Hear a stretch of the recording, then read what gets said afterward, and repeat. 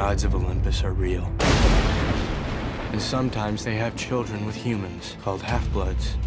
We're pretty much like anyone else you'd meet, but with a few notable differences. We live in the only place that is safe for our kind. Until now. What is that? Go inside to the Oracle. Percy. Kronos, a force so evil, 3 of his sons, Zeus, Hades, and Poseidon, destroyed him.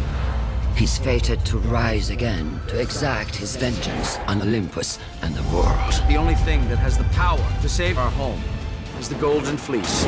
It's in the Sea of Monsters, what the humans call the Bermuda Triangle.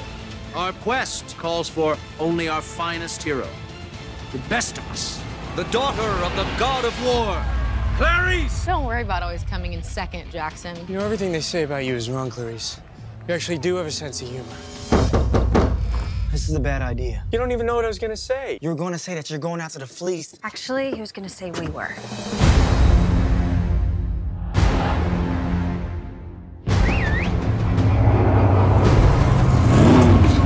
It's a chariot of damnation.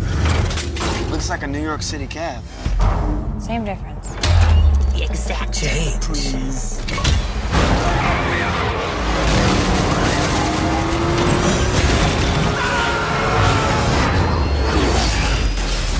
That was awesome! We will resurrect Kronos, and the Olympians will know death. Percy! We really need your help, and we don't have a lot of time. You twist the cap off this, you release the winds from the 4 corners of the world. Whoa, no, not in here. Not in here. We'll find the fleece. So time to go.